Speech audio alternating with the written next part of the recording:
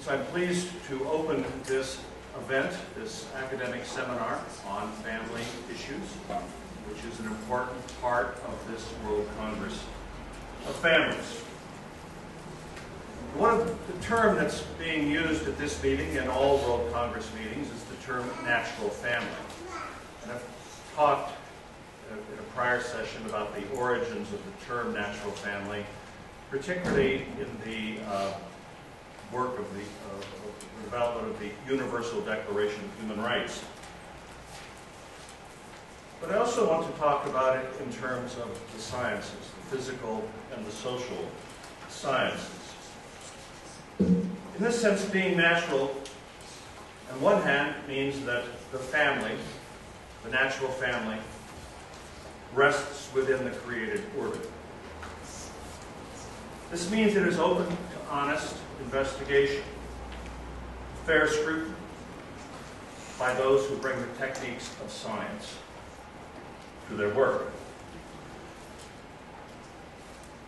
The natural family welcomes scientific inquiry with the confidence of welcoming a friend.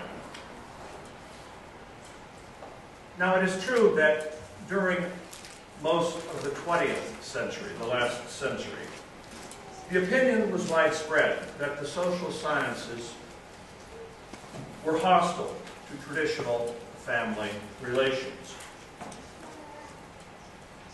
As the Swedish economist whom I studied in my doctoral dissertation, Gunnar Myrdal, a social democrat,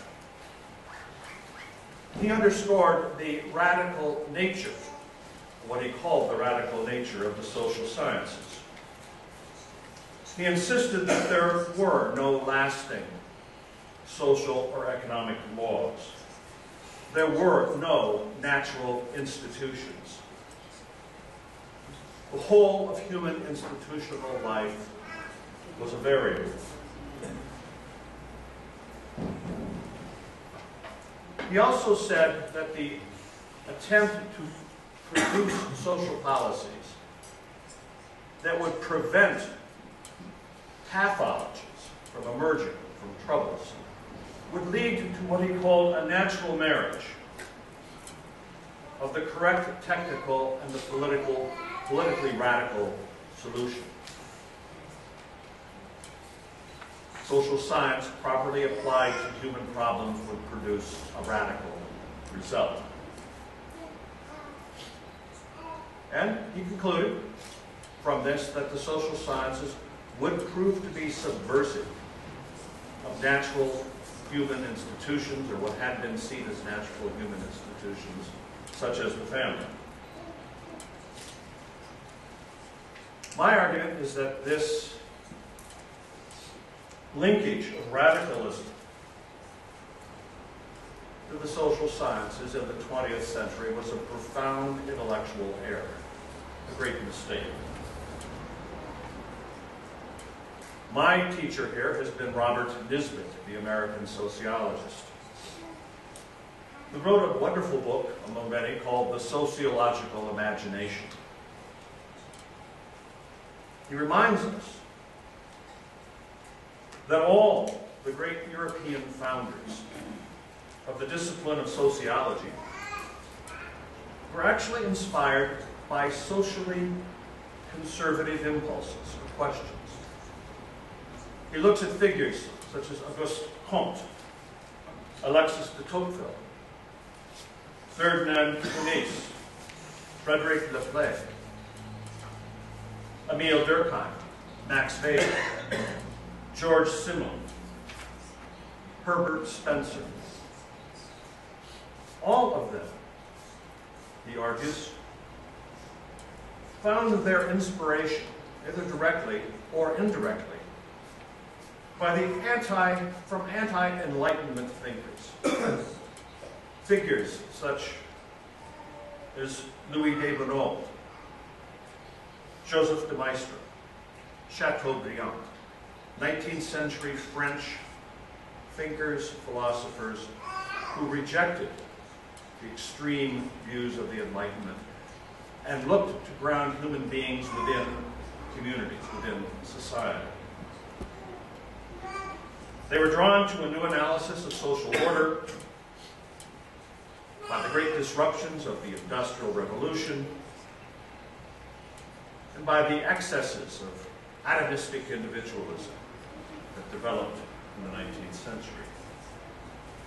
According to Robert Nisbet, the very unit ideas of sociology, analysis of family, of community, of tradition, of authority, status, the sacred, alienation, all show, quote, an unusually close relation with the principal tenets of philosophical conservatism.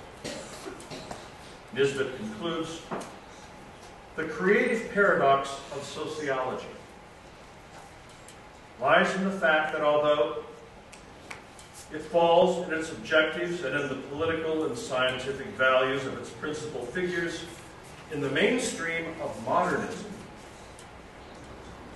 its essential concepts and its implicit perspectives place it much closer to philosophical conservatism. Accordingly, as one who affirms the natural family through religious faith and through a study of history, also expects that social science, when done well and when done honestly, will reveal the necessary, irreplaceable position of the natural family. For example, one of the most important findings of the social sciences over the last 4 or 5 decades has been irrefutable proof. Thousands upon thousands of research results showing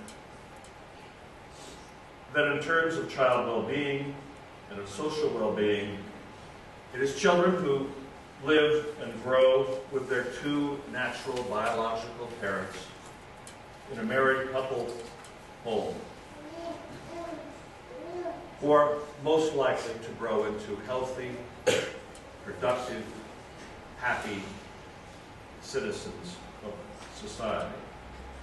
And that any deviation from this model, be it through cohabitation, be it through adoption, be it through divorce, be it through out-of-wedlock births, be it through remarriage or even same-sex marriage, all raise the probability of negative outcomes.